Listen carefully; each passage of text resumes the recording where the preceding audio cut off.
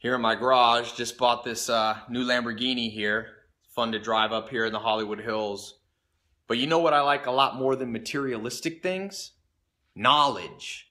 In fact, I'm a lot more proud of these 7 new bookshelves that I had to get installed. What's up, everybody? Welcome to my garage.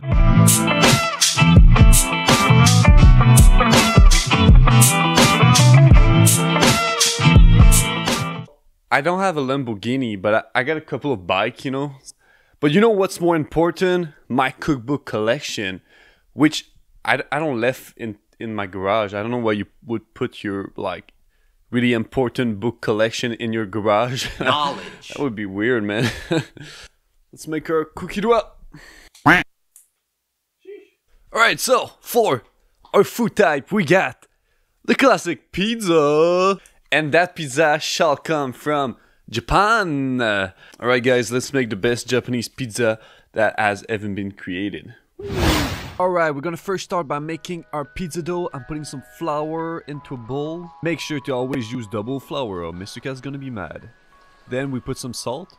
And we put our mix of water, yeast, and sugar. Mix it all together until you get a really nice dough. And we're gonna work this dough on the table to make sure it's all nice and worked.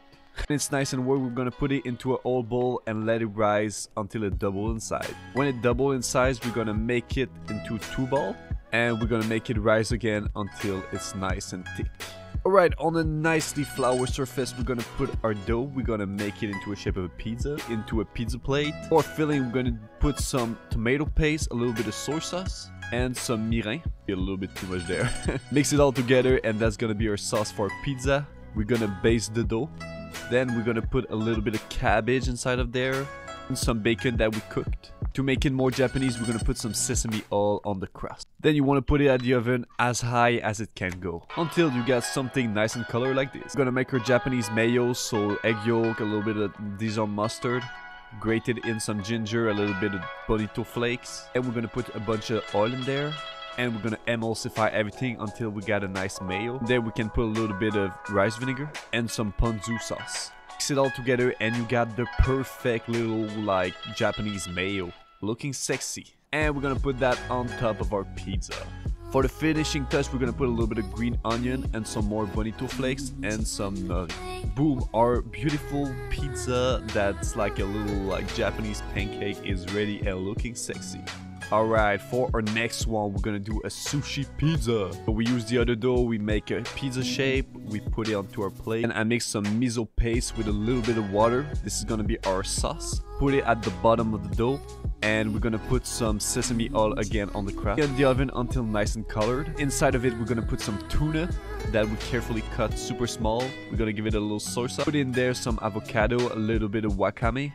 We're gonna top it off with some pickled ginger. This is just like simple brine that we pickle our ginger in. Put the ginger on top. Sprinkle a little bit of wasabi powder on top of it.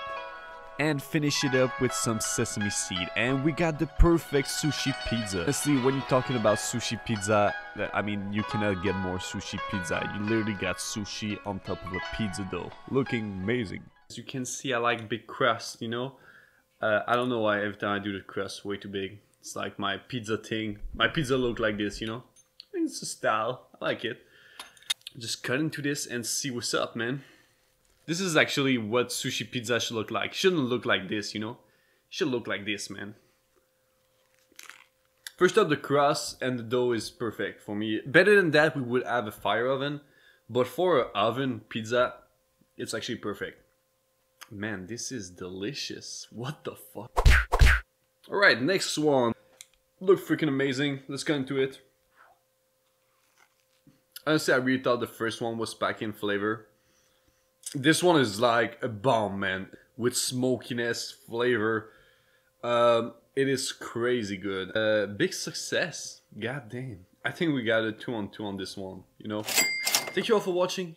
You guys are amazing. I'm gonna go get myself a little pizza night. And I shall see you on the next episode. Peace out.